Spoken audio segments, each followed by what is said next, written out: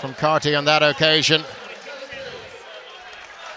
Carty will be disappointed with that kick on his right foot, bending the ball in.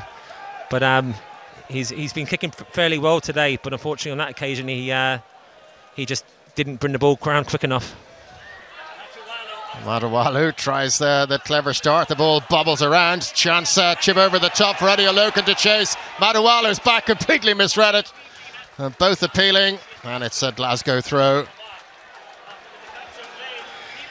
Yeah, you always look at players trying to force play, and you can't kind of question his